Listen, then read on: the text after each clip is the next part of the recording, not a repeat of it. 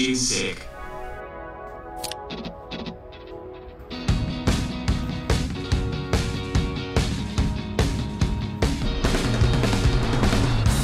When I travel, I've got this little routine going.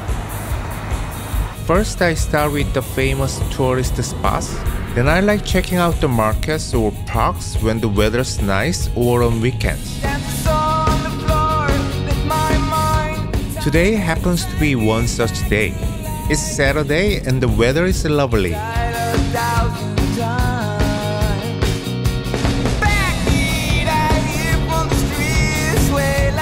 Just seeing that grandma at the traditional market already made me really like this place.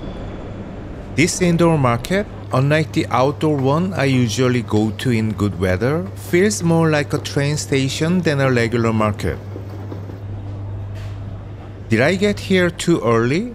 Many stores haven't opened yet.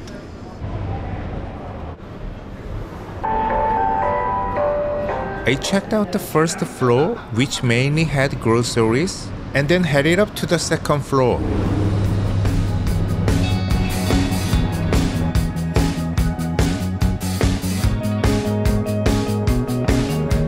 Even on the second floor, where they sell simple food and souvenirs, many places were still closed. There was langos, one of the iconic Hungarian street foods that could make your blood sugar shoot up just from a quick glance. Seeing that many stores were still closed and they were less crowded I thought, I left the market, which was also quieter than I had imagined, and moved on to my next stop. I love wandering around markets not just for buying stuff, but to experience their vibrant atmosphere. It's ironic how these markets are also often tourist hotspots, and sometimes bigger markets can offer better prices.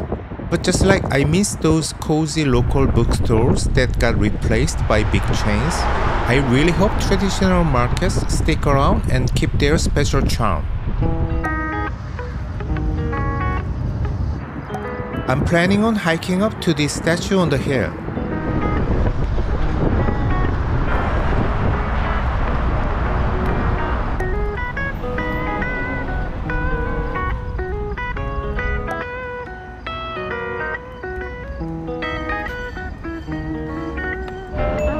Although it's said to be a church built inside a cave, for some reason I didn't consider going inside at the time. The trip that started with excitement has now been over a month. These days, Airbnb reservations and communication with the owner are all possible through messaging. While I have plenty of thoughts swirling around, it feels like it's been ages since I used my voice for meaningful conversations. Not just the usual stuff like ordering food or buying things. Despite my enjoyment of discovering new places and experiences, I find myself questioning if I truly love extended travel. This might explain why, despite the overall enjoyment of my travels, there's a subtle weight on my heart. Typically, travel is a break from daily routines, lightening the mind, but these longer trips seem to bring their own kind of a mental load.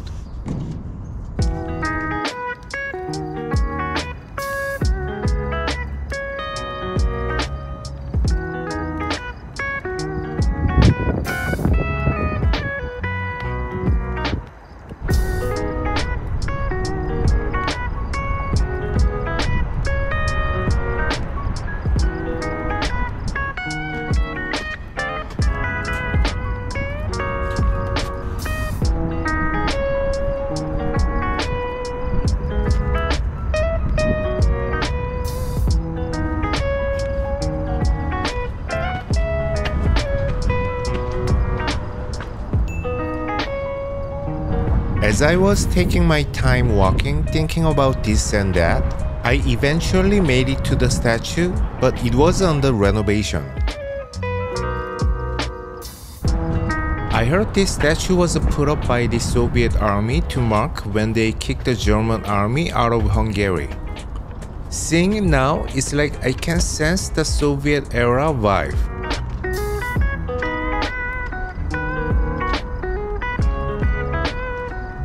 I've felt somewhat disappointed today, both at the market and here.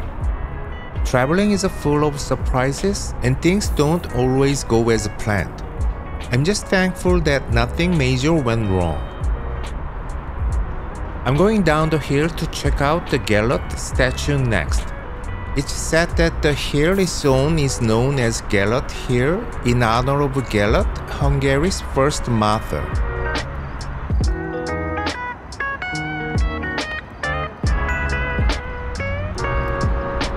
I couldn't reach the front of the statue, so this was all I could see.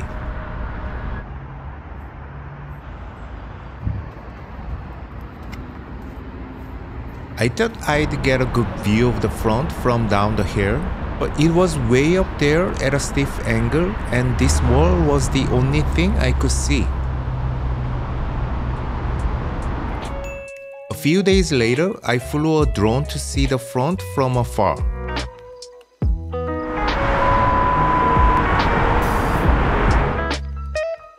I took the tram to go to my next stop. And from the tram, I stumbled upon the Budapest Parliament building by accident, even though I had planned to visit it later as a must-visit. This building in Budapest stands out just like the Empire State Building does in Manhattan.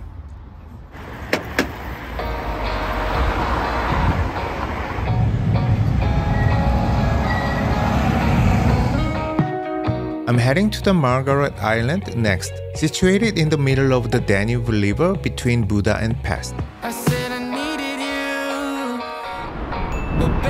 As you step off the tram and cross the Margaret Bridge, you'll spot this island right ahead.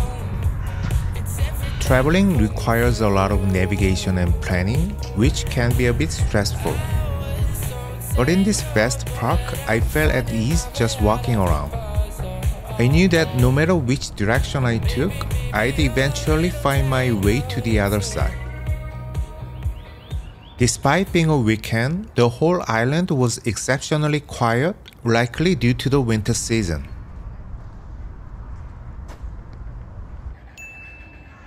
Although I spotted a few people, the overall quietness made it feel like I had the entire island to myself.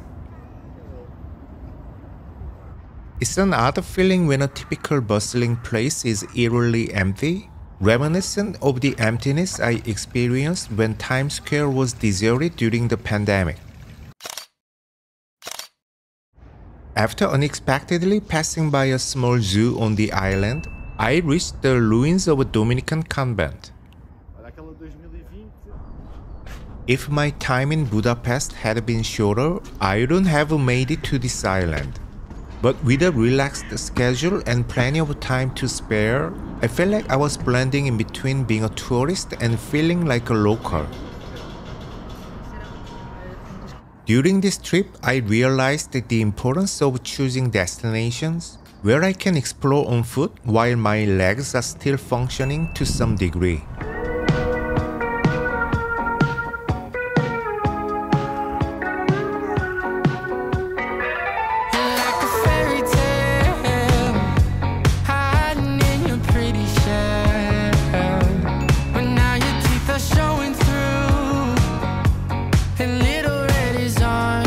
While visiting during spring or fall would have been ideal, the tranquil calmness of winter wasn't too bad either.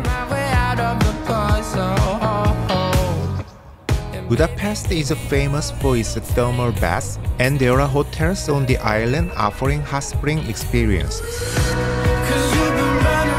Although I've grown accustomed to solo travel, I don't feel quite ready to enjoy hot springs alone just yet. In the hustle and bustle of everyone's lives, I often find myself feeling the most liberated, like I'm the only one with time on my hands. That's the beauty of traveling. It opens up emotions and sights that were previously unseen and unfelt. I walked in through the south gate of the island, then headed out the north gate, crossing the bridge back to Pest for lunch.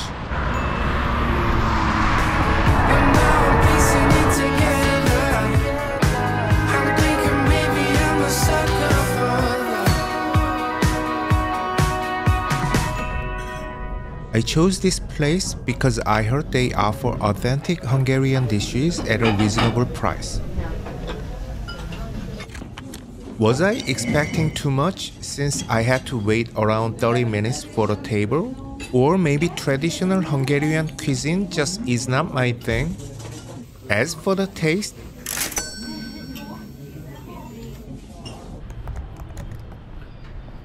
the taste wasn't as impressive as I hoped, and the meal ended up costing more than the 7-day transportation ticket I bought yesterday. So in terms of value for money, it wasn't exactly a steal. But compared to New York prices, everything here seemed quite affordable. The path I took back to my Airbnb to let my food settle after eating was through the Jewish quarter, tucked away just beyond the main tourist spots. You'd find plenty of trendy cafes. While eating, I had a quick chat with an elderly German couple. They said they came here for a dental treatment because it's much cheaper than in Germany. It reminded me of when I go back to Korea for an annual medical checkup. The funny part is it takes me 15 hours to fly from New York to Korea, but for them it's just an hour and a half from Germany. I hate to be a complainer, but today was one of those days where nothing went as planned. To shake off this feeling, I'm planning to explore the outskirts of Budapest tomorrow. Since Hungary and Slovakia are right next to each other, I heard I could even take a day trip to Slovakia. It's funny, but even though I'm already in another country, I worry about not coming back the same day if I visit another one. So I'll just stick to somewhere close. Que sera, sera. Whatever will be, will be.